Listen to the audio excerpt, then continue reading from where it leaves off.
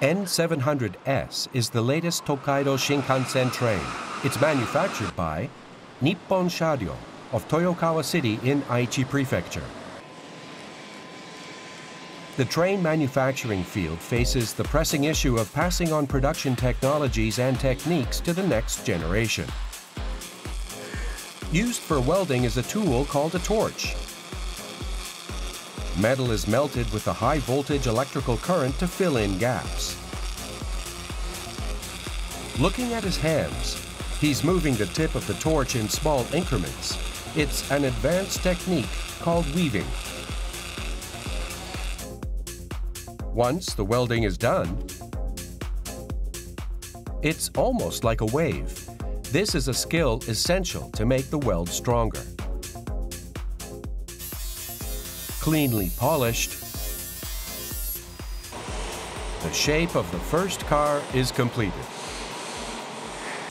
The lead car of the Shinkansen has a complex aluminum shape and needs to be welded from various positions. In that sense, it requires very intricate techniques. Currently, lead cars can be welded by only 5 of the 120 workers. What's more, a problem is that welders are increasingly getting older. So, what they made is a welding dojo. From 5 years ago, they began hiring more young workers and training the next generation of welders. Taking the role of instructor is veteran welder Katsutoshi Mori. Being instructed is Kokone Toyama, a third-year employee.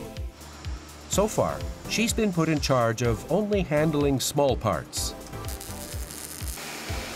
The work of welding is full of dangers, such as harmful sparks and arc flashes that could damage the eyes. Previously, veterans trained young workers one-on-one, but as they increased new hires, veterans had to spend more time on instruction, leading to the problem of reduced productivity across the entire factory. So, what they introduced was an augmented reality welding simulator. Used is this gear.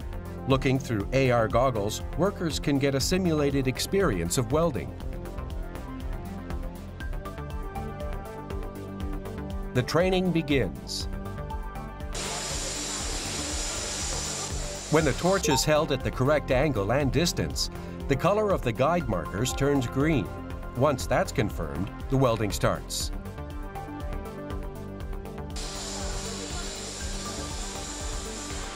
If the torch is held incorrectly, the guide marker turns red.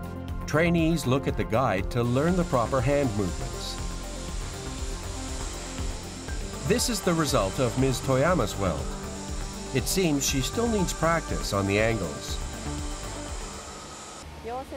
From when I started welding and to the later sections, the angle of my torch moved around, so I hope I can stabilize my movements. The AR simulator points out mistakes, allowing even new hires to train on their own. For instructors, there's also been a significant improvement in efficiency.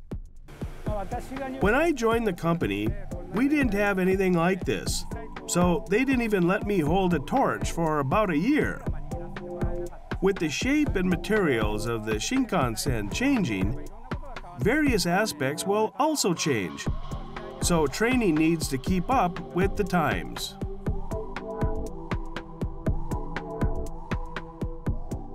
This AR welding simulator is used not only to train new employees, but also for the purpose of getting mid-career and veteran employees to recognize their habits.